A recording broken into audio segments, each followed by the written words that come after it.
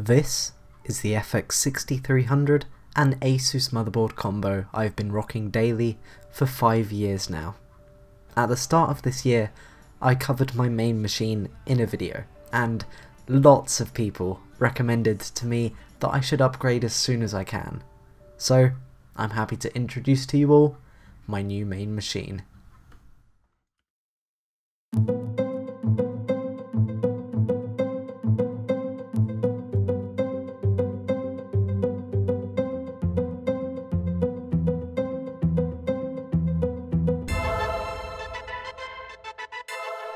So I guess we should start off by talking about the newest and most important additions to my machine, the motherboard and CPU.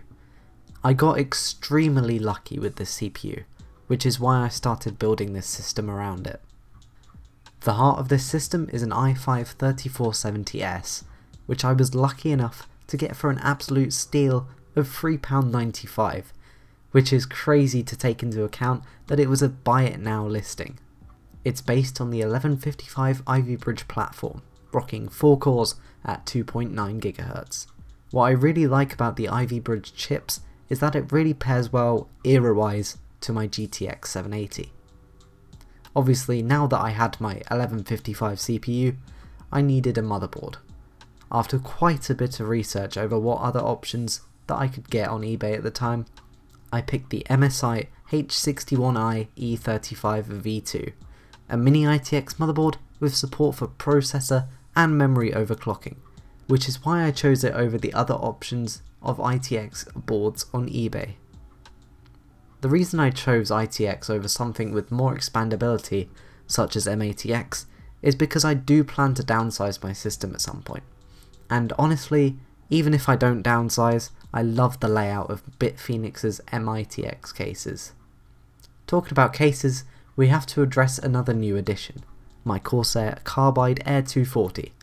At first, I only started using this case temporarily as it was left over from an older build my brother did, whilst I was waiting to purchase a mini ITX case. However, I've really grown to love how much potential this case provides, with 3 3.5-inch hard drive bays, 3 2.5-inch bays, and 9 different mounting points to add fans. Therefore, I'll keep this case for the time being. I don't currently have any intentions to purchase a new case. I think it's quite obvious to anyone what colour scheme I had in mind when designing this system.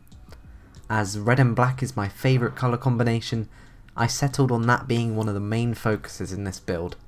To achieve this red and black colour scheme, I made sure to use the Corsair SP120 fans for their interchangeable colour rings.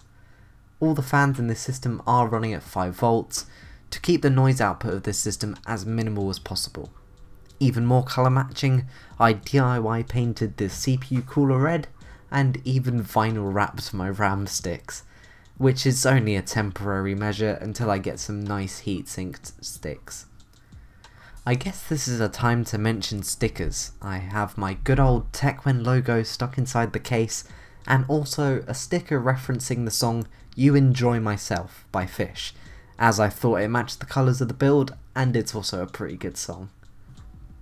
My storage configuration has maintained the same from my FX build, with my 3TB WD Red containing all my YouTube data, the 1TB WD Blue holding my games library and various documents, and my Crucial M4 as my main boot drive. Now that we've got all the specs out the way, I think our next port of call is to compare the benchmark scores between the FX build and the new i5 based rig, to see what performance I've gained. So, without further ado, let's get straight into the benchmarks.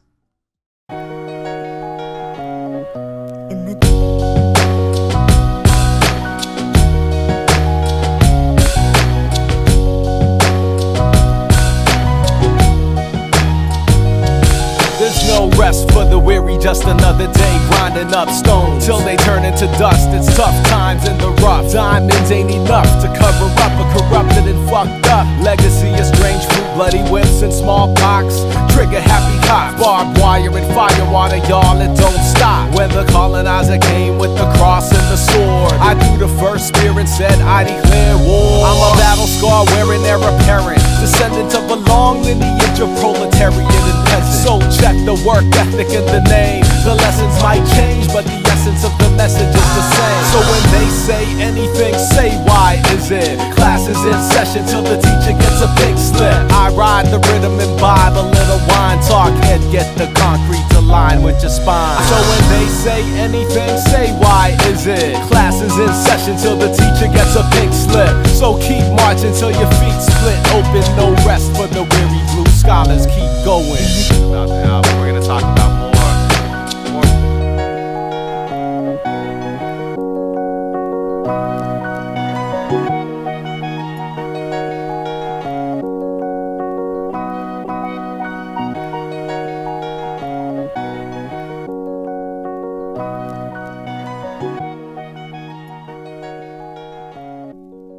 So, I didn't really expect to have this as a conclusion.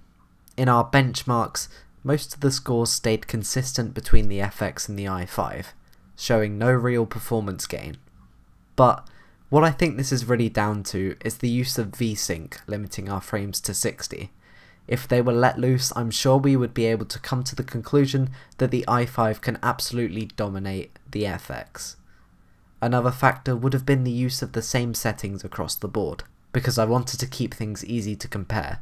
But when I'm actually playing games on the i5, my settings can now be significantly increased and still have silky smooth gameplay. So that's it from me. I hope you enjoyed seeing my new rig, with a rather disappointing conclusion. My name's Owen, and I'll see you in the next video.